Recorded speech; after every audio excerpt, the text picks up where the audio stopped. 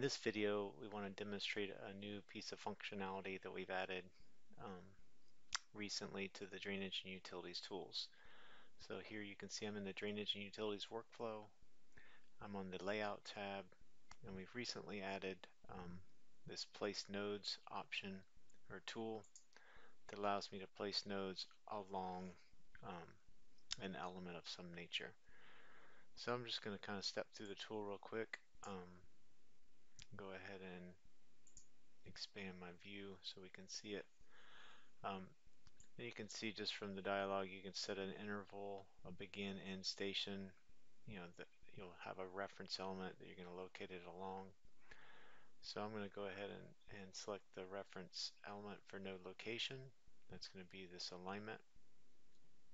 Or if it recognizes it in the file as well, you could pick it from a pick list. So I'm just going to pick the alignment. That's my centerline geometry. Next is my reference surface. And then I specify an interval. So in this case, I've just preset it to 400 feet, but again, you could type and put in whatever you want.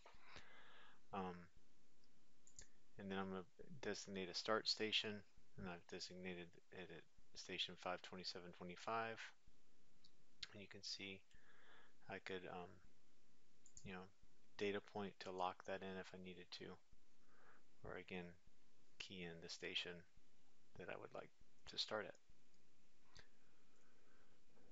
So I'll accept that location, and I'm going to go ahead and unlock the end station. And so you can see as I drag my mouse down up station, as I get to the next 400-foot interval, it will place another node there. So you can see that pop into the screen there.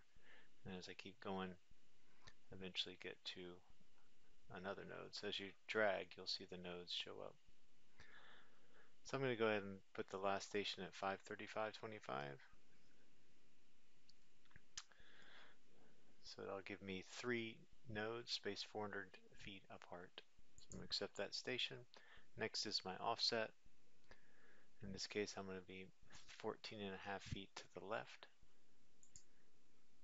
And then the very last node will allow me to rotate it. So it'll spin it. And I can type in a rotation, and it'll apply it to all the nodes there. And so I'll accept that. And it'll place the 3 structures.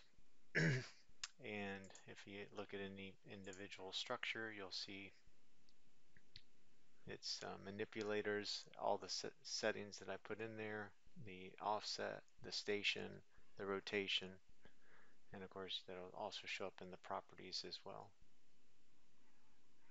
So that's the new place node along basic tool.